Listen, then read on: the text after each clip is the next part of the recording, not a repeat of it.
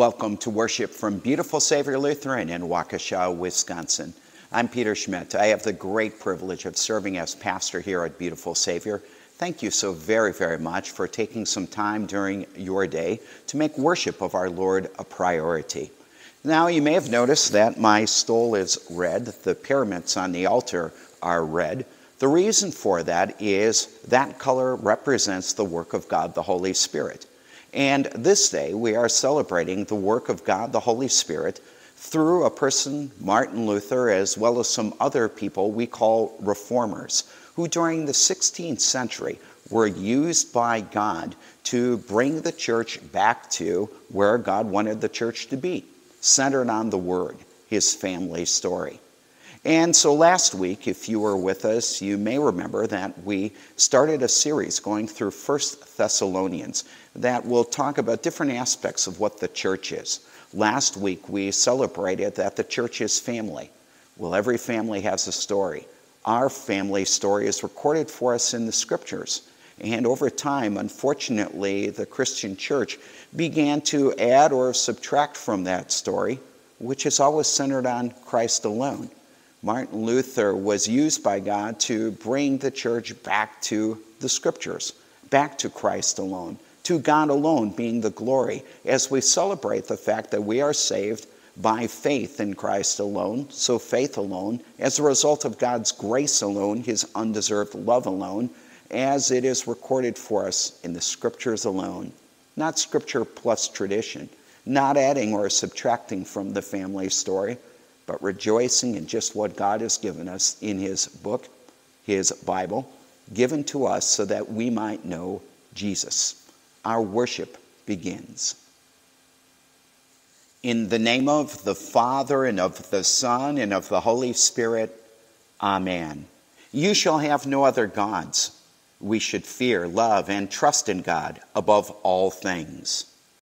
You shall not misuse the name of the Lord your God. We should fear and love God so that we do not curse, swear, use satanic arts, lie, or deceive by His name, but call upon it in every trouble, pray, praise, and give thanks. Remember the Sabbath day by keeping it holy. We should fear and love God so that we do not despise preaching and His word, but hold it sacred and gladly hear and learn it. Honor your father and your mother. We should fear and love God so that we do not despise or anger our parents and other authorities, but honor them, serve and obey them, love and cherish them. You shall not murder. We should fear and love God so that we do not hurt or harm our neighbor in their body, but help and support them in every physical need. You shall not commit adultery.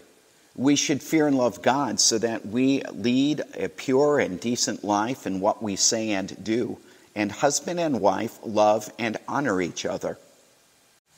You shall not steal. We should fear and love God so that we do not take our neighbor's money or possessions or get them in any dishonest way, but help them to improve and protect their possessions and income. You shall not give false testimony against your neighbor. We should fear and love God so that we do not tell lies about our neighbor, betray them, slander them, or hurt their reputation, but defend them, speak well of them, and explain everything in the kindest way. You shall not covet your neighbor's house.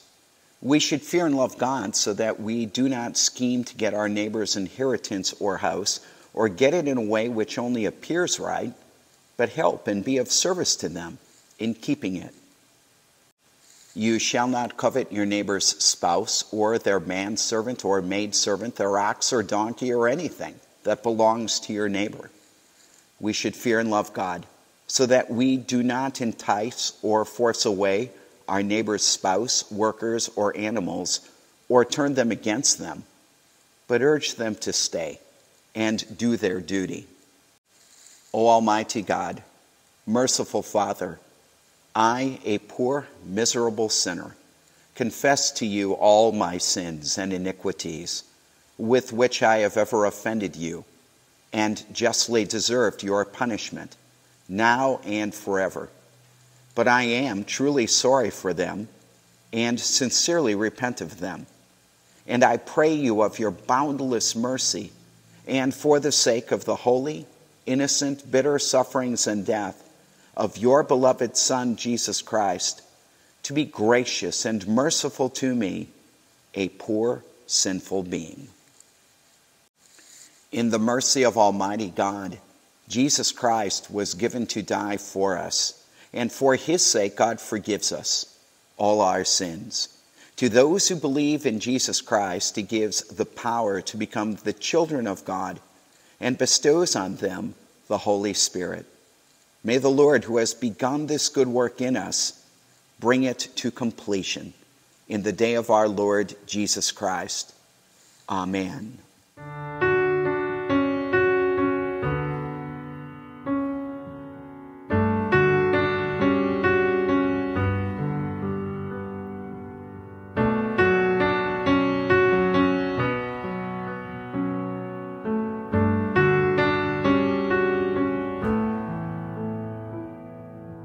By grace I'm saved, grace free and boundless. My soul believe and doubt it not. Why stagger at this word of promise? Has Scripture ever falsehood taught? Know then this word must true remain. By grace you too will life obtain.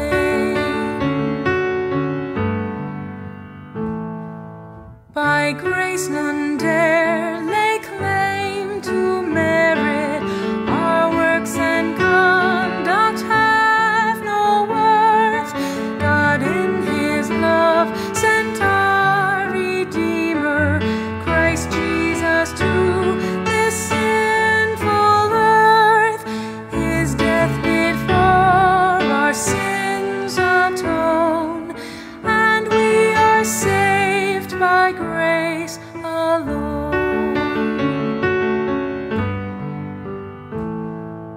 By grace God's Son, our only Savior, came down to earth to bear our sin. Was it because of your own merit that Jesus died your soul to win? No, it was grace and grace alone that brought him from his heavenly throne. By grace this ground of faith is certain. As long as God is true, it stands. When saints have penned by inspiration what in his word our God commends, our faith in what our God has done depends on grace, grace through his Son. It's time to get into our family story through our scripture readings. Our first reading is from Psalm 46. God is our refuge and strength, an ever-present help in trouble. Therefore we will not fear, though the earth give way and the mountains fall into the heart of the sea, though its waters roar and foam and the mountains quake with their surging. There is a river whose streams make glad the city of God, the holy place where the Most High dwells. God is within her. She will not fall. God will help her at break of day. Nations are in uproar, kingdoms fall. He lifts his voice, the earth melts. The Lord Almighty is with us. The God of Jacob is our fortress. Come and see what the Lord has done, the desolations he has brought on the earth. He makes wars cease to the ends of the earth. He breaks the bow and shatters the spear. He burns the shields with fire. He says, "Be still and know that I am God. I will be exalted among the nations. I will be exalted in the earth. The Lord Almighty is with us. The God of Jacob is our fortress. This is the word of the Lord. Thanks be to God. And our second reading is from John chapter 8. To the Jews who had believed him, Jesus said, "If you hold to my teaching, you are really my disciples. Then you will know the truth, and the truth will set you free." They answered him, "We are Abraham's descendants and have never been slaves of anyone. How can you say that we shall be set free?" Jesus replied, "Very truly I tell you, everyone who sins is a slave to sin. Now a slave has no permanent place in the family, but a son belongs to it forever.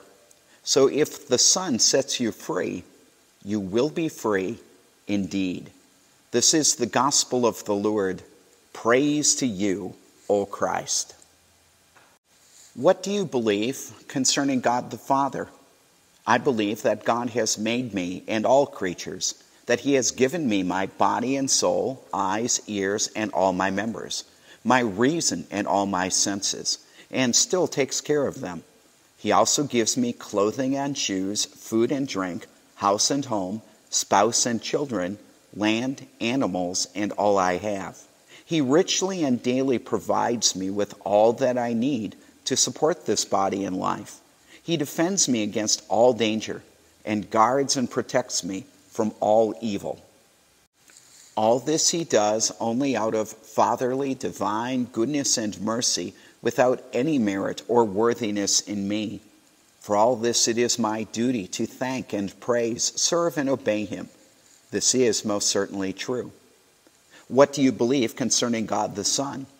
I believe that Jesus Christ, true God, begotten of the Father from eternity, and also true man, born of the Virgin Mary, is my Lord, who has redeemed me, a lost and condemned person, purchased and won me from all sins, from death, and from the power of the devil, not with gold or silver, but with his holy precious blood, and with his innocent suffering and death, that I may be his own and live under him in his kingdom, and serve him in everlasting righteousness, innocence, and blessedness, just as he is risen from the dead, lives and reigns to all eternity.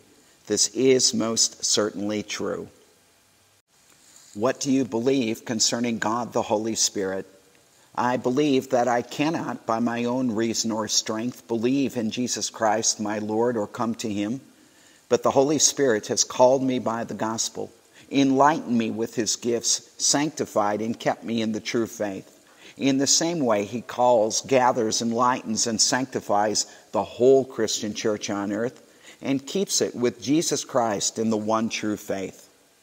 In this Christian church, he daily and richly forgives all my sins and the sins of all believers. On the last day, he will raise me and all the dead and give eternal life to me and all believers in Christ. This is most certainly true.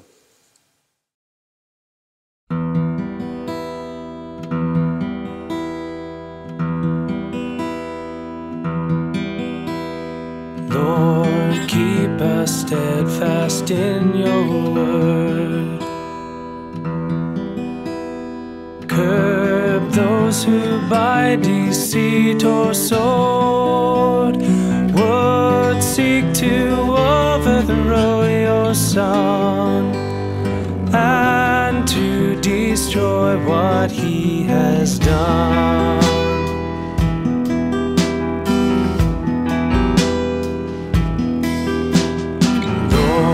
Jesus Christ, your power make known, for you are Lord of lords alone.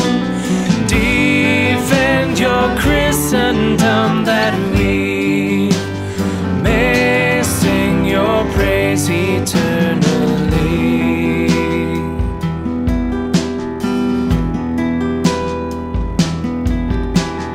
O Comforter of priceless worth, send peace and unity on earth. Support us in our final strife.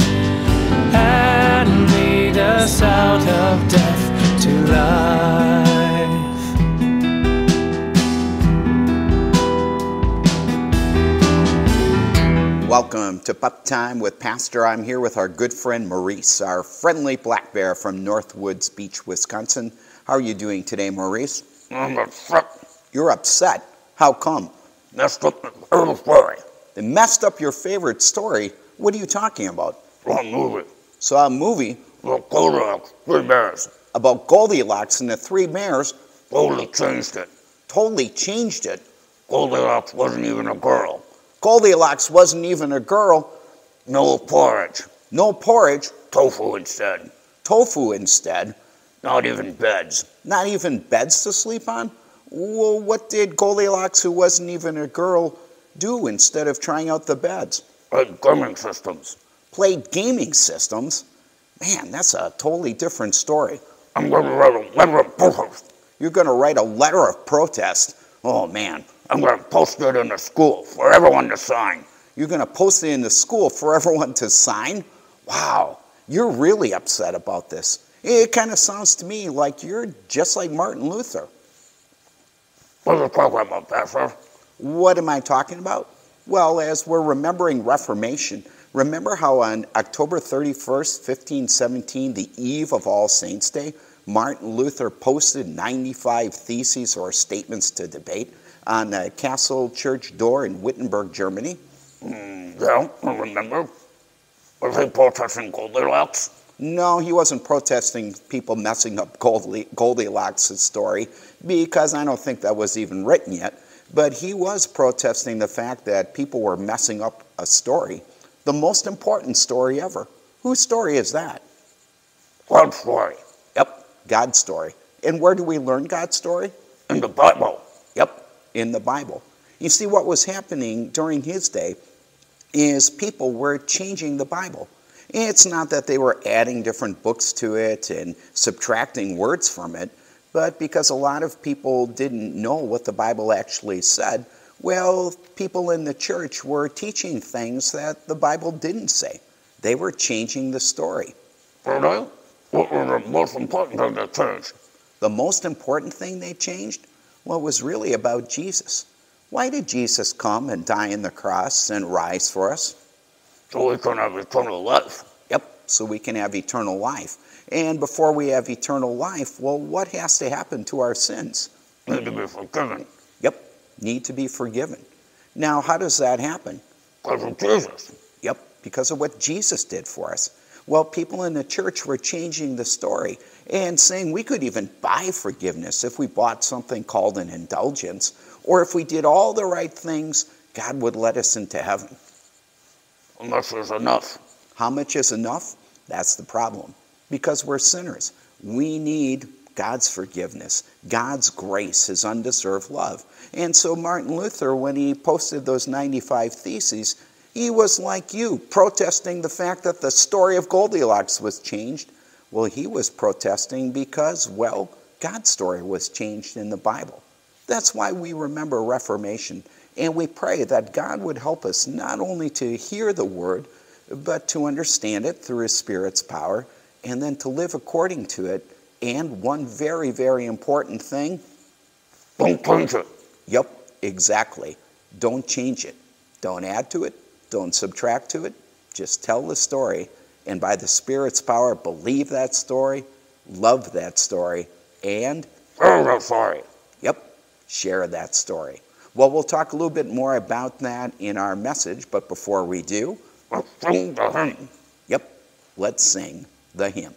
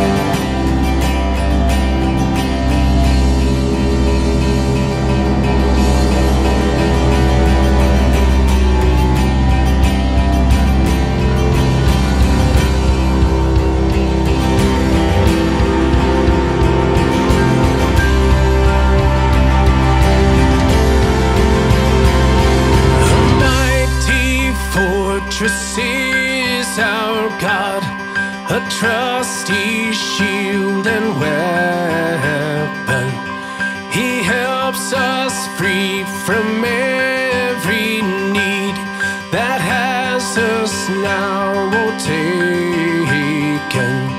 The old evil foe now means deadly woe, deep guile and great might are his dread arms in fight. On earth is not his equal.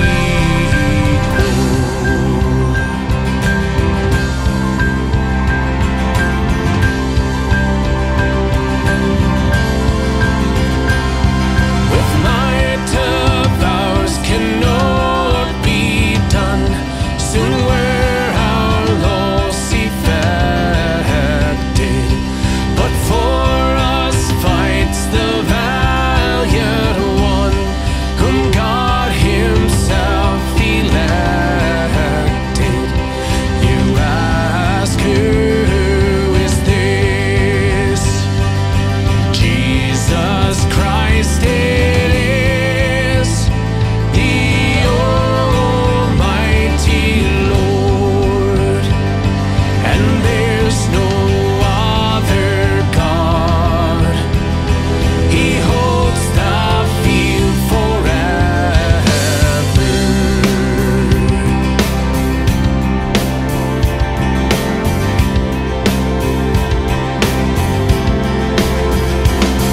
The devils all the world should fill, all eager to devour us. We tremble not, we fear no ill. They shall not overpower us. This world's praise may still scowl fierce as he will. He can harm us none. He's judged, the deed is done. One little word can fell here.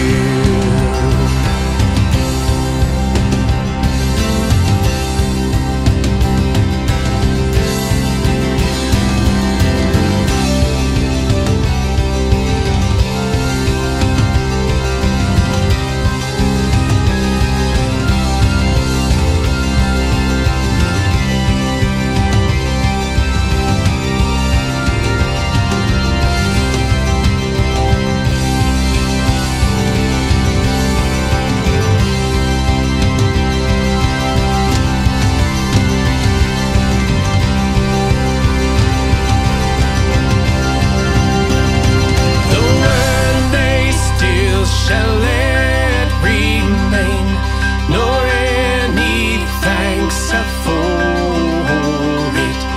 He's by our side upon the plain, with his good gifts and spirit, and do what they will.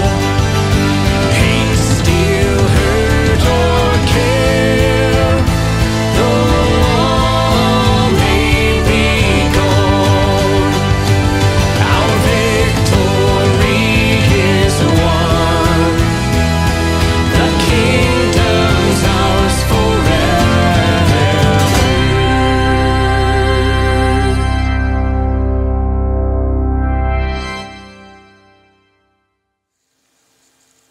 Grace, mercy, and peace be to you from God our Father and our Lord and our Savior Jesus Christ. Amen. Well, when we think about the Reformation, the first thing that usually comes to mind is what Martin Luther did on October 31st, 1517, the eve of All Saints' Day being this huge celebration in the life of the church, a day when he knew many people would be coming to worship in church. So what did he do? He posted something, 95 theses or statements for academic debate on the church door, which was like the bulletin board of the day. Why? So people would read it and start to question some things. things that he was questioning, things that the church was teaching in that day, things that he realized were now contrary to the Word of God. We might not understand how this works because the Word is so available to you and me in so many forms, but in Luther's day, not so much. And so when he finally was studying in the university the Scriptures, he found in the Scriptures things that were taught that were not being taught by the church. In fact, certain practices like selling indulgences and people understanding this to mean they could buy forgiveness. Well, that was not at all what the church should be teaching, because the Scriptures make clear that it's all what Jesus has done for us through his perfect life, sacrificial death, glorious resurrection. It's not Jesus plus something, it's Christ alone. Now, some of us might also think about having to color, maybe in Sunday school or Christian Day School, Luther's coat of arms, his seal, where we hear grace alone, faith alone, scriptures alone. And then, of course, the hymn we just sang, A Mighty Fortress is Our God, penned by Martin Luther. Now, we might have the impression that all this happened like in 1 or 2 days, but no, it was a process. And really, publicly, it began when Luther nailed those 95 Theses, but the Reformation continued over a long period of years. In fact, the hymn that Luther wrote, A Mighty Fortress, that was probably written 10 or so years after Martin Luther posted the 95 Theses. Dr. Albert Culver writes, most scholars think Luther wrote the hymn between 1521 and 1529, with the majority of scholars settling on 1527 to 1528. These years were some of the darkest in Luther's life. While we are not certain what prompted Luther to write the hymn, scholars have suggested a number of events during these dark years. In August 1527, a man who followed Luther's teaching was martyred. In the fall of 1527, a plague broke out in Wittenberg. In December 1527, Luther wrote to a colleague, "We are all in good health except for Luther himself, who is physically well, but outwardly the whole world and inwardly the devil and all his angels are making him suffer." A few days later, in January 1528, Luther wrote that he was undergoing a period of temptation that was the worst he had experienced in his life.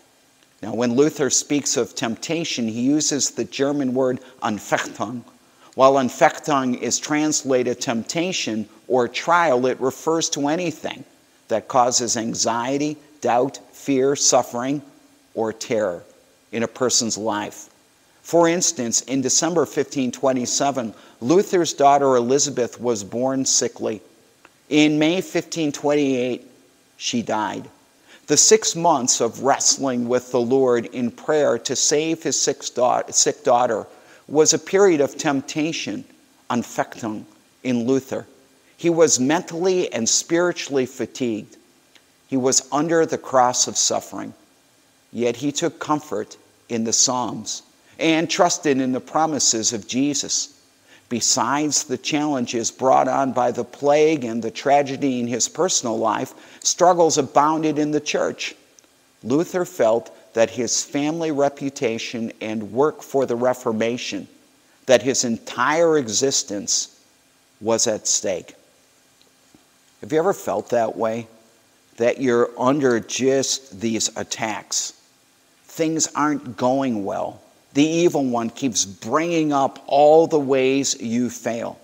And maybe you have some physical struggles going on, or struggles in the lives of people who are near and dear to you.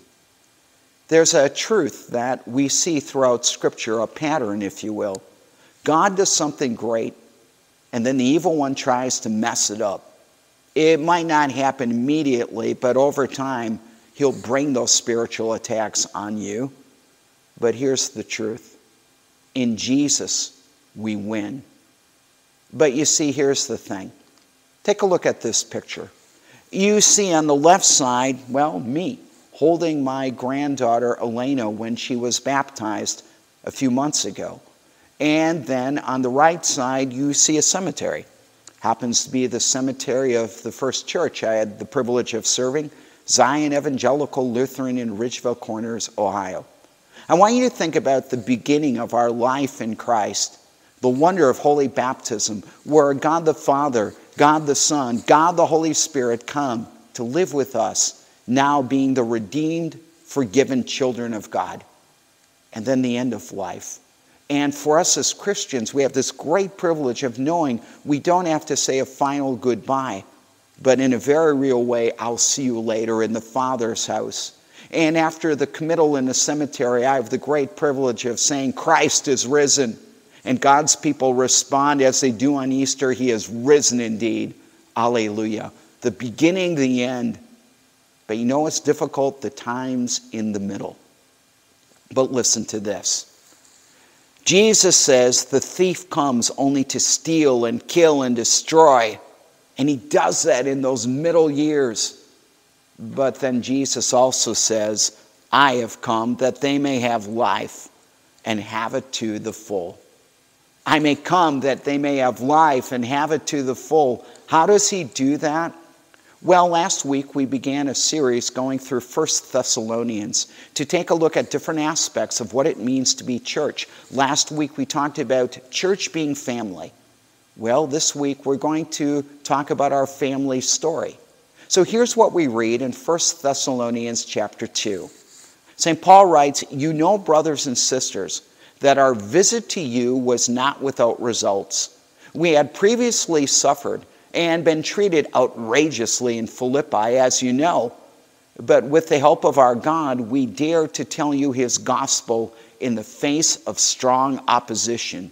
Do you hear that? That opposition between baptism, between our death and going to heaven. There are those middle years, and the evil one comes and brings opposition. You can read about the outrageous things that happened to Paul and others in Philippi. If you read through Acts chapter 16, how there was a riot after Paul drove out a demon from a young lady who was a slave and was telling fortunes and making her owner a lot of money. And as soon as the money supply was dried up, well, there was antagonism against Paul and others. They were thrown into jail, even though they were Roman citizens, beaten before that. But then the Lord sent an earthquake at midnight. The gates of the prison sprung open. The jailer was about to kill himself because he thought that Paul and the others would escape. But Paul said, don't harm yourself. We are all here. Paul and the others who had been singing hymns and praying to the Lord, which undoubtedly that jailer heard. So he has Paul and the others come to his house where he bandages and cleans up their wounds and then listens as they share the gospel, the good news. And the whole family is changed. They're baptized. And then Paul is led out by the magistrates who found out he was a Roman citizen and treated him improperly. They let him out of the city. And now he goes to Thessalonica and begins preaching the gospel. And it has results. But then again, there are his antagonists who come. God does something great. The evil one tries to mess it up. Now, I don't know about you. I know about me. When things get very difficult, one of the first things that comes to mind is, why am I doing this? Why do I bother? And so this leads to this question, does hard work pay off? Because let's face it, there are some times where we've spent a lot of time and effort into things, but it seems like there are no results. And we can understand how Paul, who's constantly being persecuted, as he shares the good news, would get frustrated. But does hard work pay off? Well, here's the answer.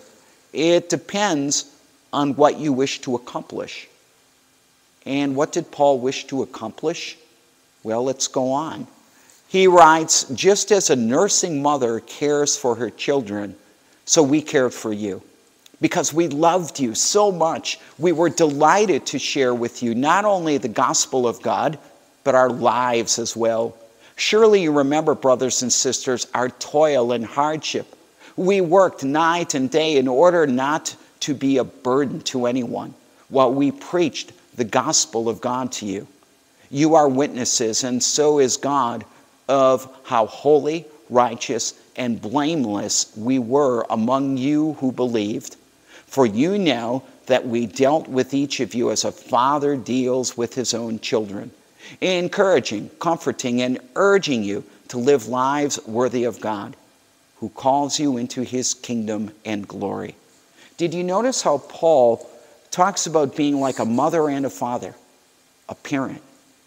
And for any good parent, what is your motivation? It's always love, and you want what is best for your kids. Now again, if you were watching last week, or maybe we're here in person, you remember that we talked about agape love. And we talked about how it's not based on feelings, because there are times where we don't feel like loving people. But we look past things with agape love because we want what's best. And so we use the example that there are times where a child might not agree with what a parent's doing and says, I hate you. But what's a parent going to do? Say, I hate you back? No. A parent looks past that, and a parent is going to do the hard work of loving a child and working to do what is best. So I think back to when our kids were young, and for one reason or another, family conflicts in our household usually took place right before bed. And if it were in the summertime and the windows were open, I've cracked jokes about, oh man, we have to quickly go around and close the windows because otherwise the neighbors are going to be thinking there's a minister yelling at his kids again. Well, maybe it wasn't that bad. But the fact of the matter is, conflicts are never easy. And you know what would happen then? I'd have the great privilege of doing something. You see, at nighttime before bed, we would also gather for prayer, and I would tell stories. I'd make stories up. In fact, today's puppet time character, Maurice the friendly black bear, came from, well, stories that I would make up about Maurice. But here's something else. When we would have those conflicts, there was another story I love to tell, the true story of God's Word, about forgiveness. And I would have to ask for forgiveness sometimes, saying, you know, Dad didn't handle this the best. Dad was more upset than he needed to be. Please forgive me. But then also, when my kids would say, look, we've done things wrong, please forgive us, you know what we'd get to say? The wonder of the story, tomorrow is a new day. That's the joy we have. The joy we have in Jesus. Because he comes to us in the midst of those times when the evil one brings those attacks. And sometimes when we're physically being attacked with illnesses or whatever, we start wondering, have we done something to offend you, God? Are you mad at us for bringing this to us? Or sometimes when he brings up reminders, memories we wish we could erase of things we've done or said which just weren't good, which weren't in keeping with following our Lord Jesus. Jesus comes and says it's a new day. This is why I came, born of the Virgin, very God of very God, becoming true man, not to give you a new rule book, but to give you myself. To do that hard work where the evil one would fight against me. But you see, it is worth it because I accomplished what only God could accomplish. And so Jesus went, didn't he, to the cross to be that Lamb of God, to be the perfect sacrifice, to cover the guilt of your sin, my sin, the sin of the whole world. When he rose on Easter, he made clear this is all true. Whoever believes in him won't perish, will have eternal life. There is going to be a day, yes, when our bodies will be buried in the ground, but then we'll be raised by the power of God to life eternal. We'll be with Jesus, seeing him face to face, being with the saints, the archangels, all the company of heaven, rejoicing in this wondrous good news. Our family story is true. I love telling bedtime stories, but now take a look at this picture. Do you see what we have here? We have an older parent with a grown child. In the back is a swing set, kids swinging on it. And, you know, Ellen and I were gone the last couple of days and just a very quick trip here and there in the state of Wisconsin. And we were at a park, Mothie Lake State Park. And in this park, there is one of those old swing sets. And it has saddle swings. And for Pastor, it's like a magnet. So I jump on that, 60 years of age, on this swing. having a great big smile on my face as I'm going back and forth. But you know, there might be a day in my life where I'm not going to be able to do that. And my kids are going to have to be taking care of me as I used to take care of them. But you know what else is there? Just as I told them their stories and they enjoyed it, there's going to be a time where they're going to have to tell me stories. Because there's one story in particular I'm going to need to hear. Know what it is? Well, you might look at this word and say, it's all Greek to me.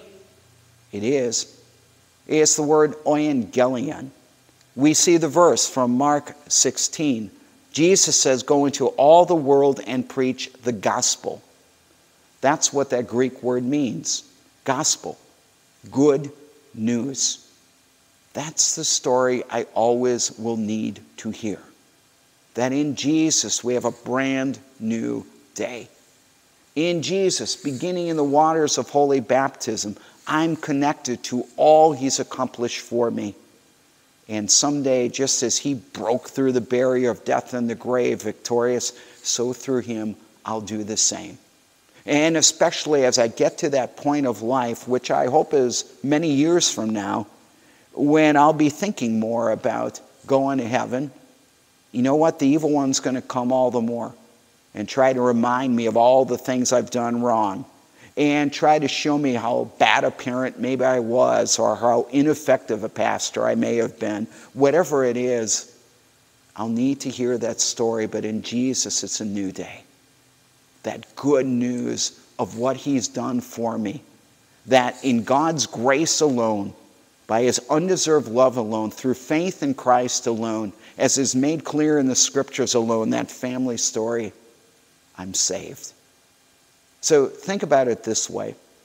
Psalm 46 has these beautiful bookends. The first and last verse. The first verse, God is our refuge and strength, an ever-present help in trouble. And the last verse, the Lord Almighty is with us. The God of Jacob is our fortress. As we're in the midst of the middle, the times when the evil one is attacking, we come back to that good news of who our God is, where he is, and what he's done for us in Jesus. Oh, St. Paul rejoiced in the Thessalonians. He said, and we also thank God continually, because when you received the word of God, which you heard from us, you accepted it. Not as a human word, but as it actually is. The word of God, which is indeed at work in you who believe. You know, as we celebrate the Reformation, it's much more than having a history lesson. It's about celebrating the here and now. We, as church, are family. And our family has a particular story. And the center of this story is Jesus and the gospel. The good news of who he is, what he's done for us, and what will be ours. The joy of the Father's house. And so we pray that as his church, we're constantly centered on that word. We don't add to it, we don't subtract to it, but we always emphasize to that good news. And we pray that as we know people who maybe don't understand it, that the Holy Spirit works in their lives, and that in our family here, from generation to generation, that continues to be passed along. Because we all will get to a point where we'll be needing to hear those bedtime stories again. And what a wonderful way to go asleep in Jesus. Hearing again that wondrous good news that God so loved the world that he gave his one and only Son, that whoever believes in him won't perish, but will have eternal life. And as Luther might say in the Catechism, this is most certainly true.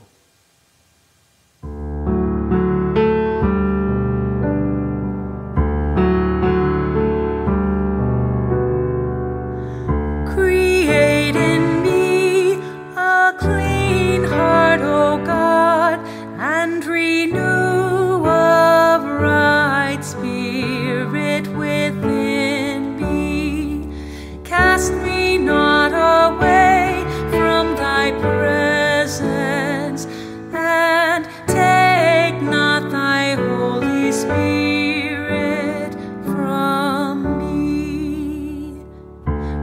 Restore unto me the joy of thy salvation, and uphold me with thy free spirit. Amen.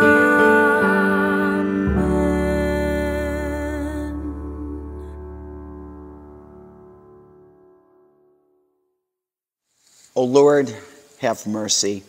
O Christ, have mercy. O Lord, have mercy. Our Father, who art in heaven, hallowed be thy name. Thy kingdom come, thy will be done on earth as it is in heaven. Give us this day our daily bread, and forgive us our trespasses, as we forgive those who trespass against us. And lead us not into temptation, but deliver us from evil. For thine is the kingdom and the power and the glory, forever and ever. Amen. Hear my prayer, O Lord. Let my cry come to you. In the day of my trouble I call to you, for you answer me. Because your steadfast love is better than life, my lips will praise you. For you have been my help, and in the shadow of your wings I will sing for joy. I give thanks to you, O Lord my God, with my whole heart, and I will glorify your name forever. May all who seek you rejoice and be glad in you. May those who love your salvation say evermore, God is great. Save your people and bless your heritage. Be their shepherd and carry them forever. Give ear, O Lord, to my prayer. Listen to my plea for grace. Gracious Lord, we bring before you all who have been affected by the senseless shooting in Maine, and we ask your blessing upon all the first responders and those working for the safety and protection of all of our communities. We also pray for your intervention and peace in the Middle East. Gracious Lord, we pray for all we know who are looking forward to surgeries or recovering from them. We ask that you would grant your hand of healing and strength upon them. We pray for all we know going through treatment for cancer and other things, for the homebound and their caregivers. Gracious Lord, we bring before you all we know who do not know you, Lord Jesus, as the way, the truth, and the life. Holy Spirit, work through word and sacrament, that people would come to know anew the joy of your salvation, and use us to be people who remain not only steadfast in your word, but have great joy in sharing the joy of Jesus with all around us. Together we pray. I thank you, my heavenly Father, through Jesus Christ, your dear Son, that you have kept me this night from all harm and danger, and I pray that you would keep me this day also from sin and every evil, that all my doings in life may please you. For into your hands I commend myself, my body and soul, and all things. Let your holy angel be with me, that the evil foe may have no power over me. Amen. Let us bless the Lord. Thanks be to God. The Lord bless us, defend us from all evil, and bring us to everlasting life. Amen. Thank you so much for making it a priority in your day to join me for worship here at Beautiful Savior.